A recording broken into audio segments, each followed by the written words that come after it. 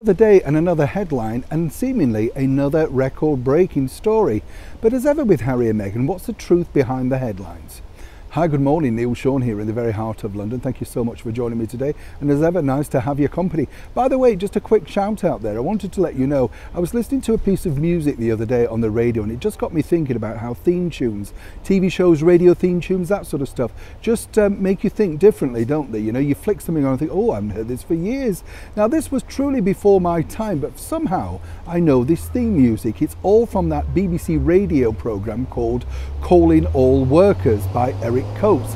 Very famous theme tune. Sadly we can't play you it because we don't have the copyright, you know, but it got me thinking about, you know, how that sort of thing can really just set you thinking, can't it, in a different way. You know, that day you think, remember that, you know, whether it be a pop record or a theme tune or a show from your childhood. You know, I think for me, loving showbiz, you know, I think the theme tune that always makes me smile is the theme tune to Sunday Night at the London Palladium, because of course it was a brilliant TV show way before my time, I might point out, but of course I've seen reruns on YouTube. But it must have been fantastic to be a star in that period. You know, you got to be on the world's biggest TV program, the world's biggest and most famous stage, and of course you had to have a lot of talent too just to get there. You know what I'm saying? Back as ever though to your breaking roll story of the day.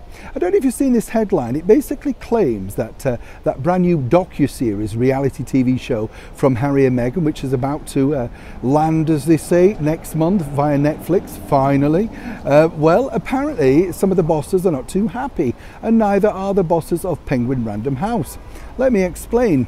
This story all basically claims that there's two different narratives, a different narrative to the book and a different narrative to the TV programme.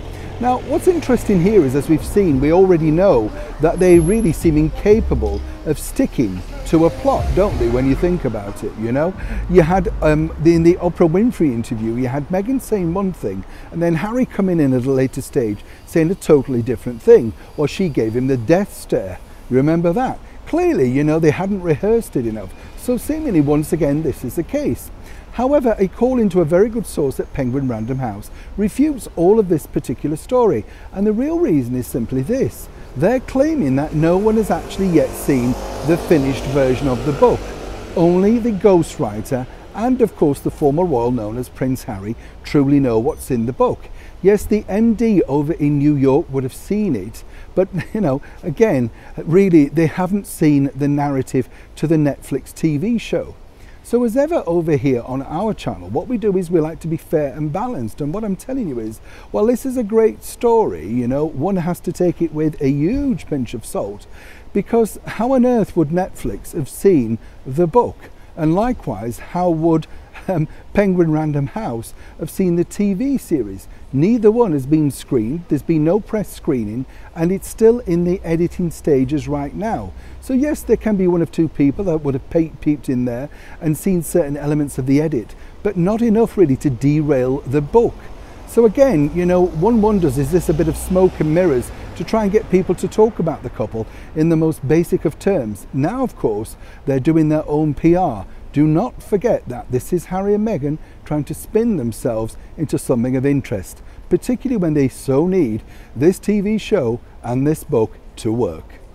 Neil Sean in the very heart of London.